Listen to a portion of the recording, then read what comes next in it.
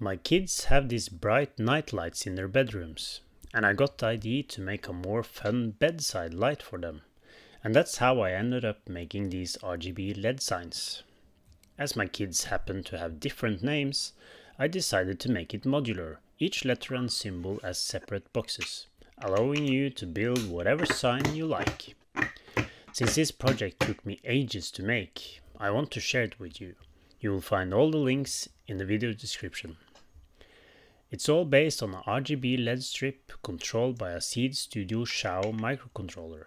In addition, I added an encoder with push button to fade the lights, turn them on and off, and also to swap between different animations. I'm using the Fast LED library to control the LEDs and based my code on the Demo Reel 100 example shared with the library. A big thank you to the Fast LED developers. My current code version has 7 modes. First mode will toggle the Demo Reel animations. Next modes will show the animations one by one. And in the last mode, you set the colors yourself by using the encoder. And by the way, the colors looks a lot better in real life than I managed to capture on video. Some signs I made got a more custom code based on the sign symbols. The possibilities for animations are endless, you just need to dive into the code. I recommend to test your filament color with some light before printing it all, as some of them does a poor job blocking the light. At the same time, it kinda adds an effect to the sign when a whole box lights up, so I'll leave the decision to you. The font I'm using is called Subway. Thanks Mr. Steffman for making and sharing such a nice font. So, what do you like the best, the flush fills or the extruded fills? So let me show you how to build one.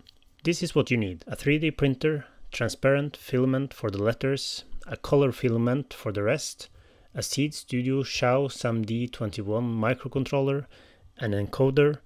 Here I have used the KY40 encoder that I got off Amazon. Notice that it doesn't have any threads on it, and I cut it as I wanted a short and cute knob on it.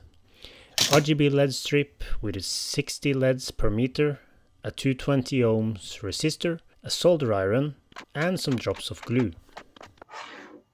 Step 1. It's smart to start printing the transparent fills. I'll show you why in a second.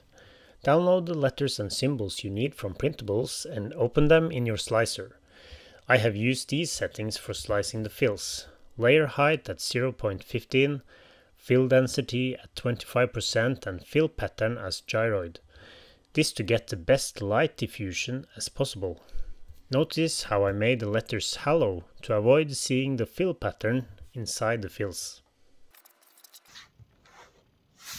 Step 2. Let's print the boxes. The first letter or symbol box must be a so-called smart box, as these also will house the microcontroller and the encoder if you would like to use one. Then download the rest as regular boxes together with the end box. Flip the boxes to have the front facing the print bed. I used layer height at 0.15 here as well, rest I left at default. Once you got the boxes printed, you will see why it's smart to print the fills first, as now you can insert those small pieces into the fills directly. Step 3. Insert the fills into the boxes and build the sign.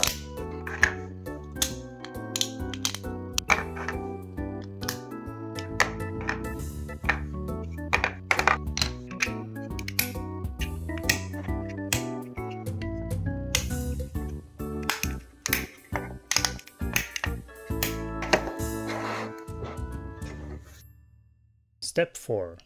Might be a good idea to glue the fills to keep them in place. Step 5. Download and print the rear cover files. Make sure to match your sign configuration. Step 6. Now let's cut the RGB LED strip to fit the sign. Normally, you will have 2 LEDs per character, but as you know, some characters are wider than the others. I tried my best to shrink them into same size. So, you guys like to be special, huh? Wider than all the others. Oh, let me show you. show you.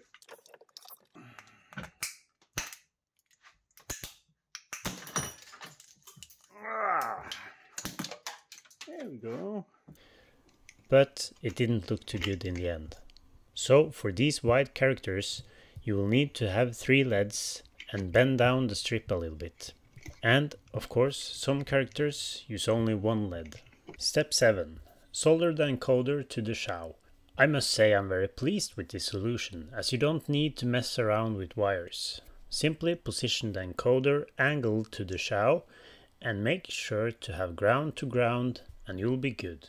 Step 8. Cut 2 45mm long wires. Solder them to the plus 5 volts and ground pins on the SHAO. I recommend to solder the ground wire to the top of the SHAO rather than on the side edge, as the edge needs to fit flush with the box wall. After that, solder the resistor to pin number 3.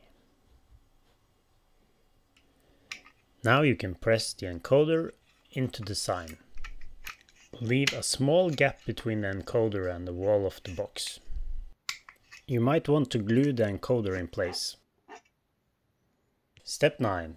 Find the input of the RGB strip and solder it to the wires and the resistor. Here's a fun fact.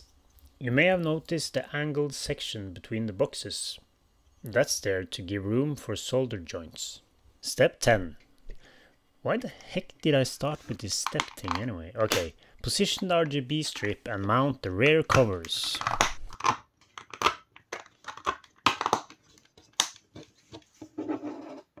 Step whatever. Download and print the encoder knob. Press it onto the encoder. Yes, I know it's not easy, but you can do it. Now the sign is ready. It's time to download some code to it. Open Arduino IDE and Boards Manager tab. Search for Seed Studio and install boards. Then open Library Manager, search for FastLED and install. The encoder library must be installed manually, so first download it from GitHub. A big thank you to Paul Stoffregen for a perfect encoder library. Shut down Arduino IDE, unpack it into Arduino library folder and restart Arduino IDE. Download the RGB LED sign code from my GitHub and open it. Count your LEDs and enter result into num LEDs. Next, starting from 0, enter first LED number in each character into this array. Then add num LEDs as last value. Lastly, enter startup colors for the free color mode, 1 for each character. The numbers correspond to the predefined color array. Now, select the SHAO as board and set COM port. Then connect your sign and press download. Hopefully your sign will now come to life. The USB port is used both to program and power the sign, so you may power it by any USB source available, also battery banks. Hey, you could even put it in your car. Just be aware that even if you turn off your sign, it will still draw some current, as these LEDs consumes power even when not lit. You should also consider the current consumption by assuming each LED draw about 50 milliamps at max brightness. So let's say you got 14 LEDs like the Billy sign, it sums up to 700 milliamps, and you should make sure your supply are rated above this, for example 1 amps.